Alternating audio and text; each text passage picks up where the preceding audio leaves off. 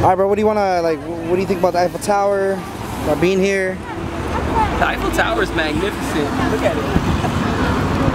I've always dreamt about coming to Paris and seeing the Eiffel Tower. I never thought in a million years I'd be here because, you know, both of my parents, they came up poor. We always came up, you know, under the poverty line. And to be here right now is something special because it's inspiration for young Native and Puerto Rican and marginalized youth. You know, I wanna make a statement with this and let these young kids know that they could be out here too. They could be out here living their dreams. You know what I mean? It's not impossible. You know, a lot of people I know, when they grew up, they believed that they couldn't make it to a place like Paris. They believed that, you know, they couldn't make it beyond, you know, their own neighborhoods.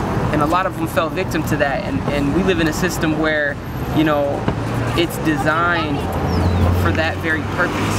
So for me to be here right now is something special. It's different when somebody comes from privilege and they're just able to come here.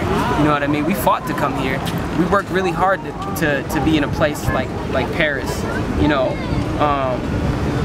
So that's what this is all about. That's how we show this is a part of the whole resilience piece. That's how we show we're resilient, you know what I mean? Because we're still able, with everything, with all of the obstacles that are here presenting themselves against marginalized people, we're still able to make it to a place like Paris. And I'm completely blessed, and, you know, I thank Creator.